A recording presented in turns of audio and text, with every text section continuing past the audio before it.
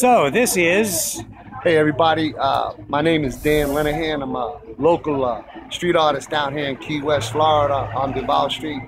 Most recently, I spent 450 hours sharpieing my van with Sharpie magic markers. The black, gold, and silver version has been a big hit.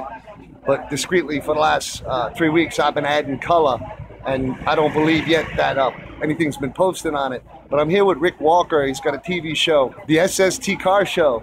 So he asked if he can kind of interview me and kind of pan around the van with video and kind of get my 2 cents. Let's take a walk and we'll see what's going on. With that being said, let's take a look at the front hood, sir. You know, always the medallion on the car, but this is my creation of Adam with the hands shackled to the building.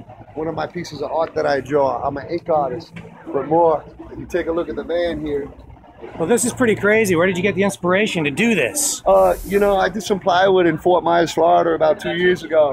And it came out, you know, everybody thought it was wood burned in there. It was 40 feet by 8 feet. So the van was really a much smaller surface.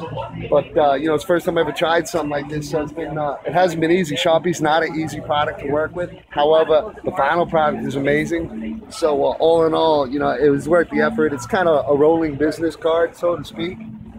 And so this is kind of a cityscape. It's very 60s, you know. It's yeah, you know, it went from a piece of what I believe is fine contemporary art to fine pop art just by adding the color. It's kind of got an Andy Warhol feel to it.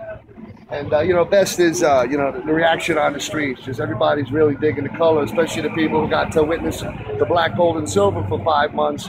So the change into color has just been a refreshing kind of thing for everybody who's got a chance to see it. So I'm glad I did it, you know.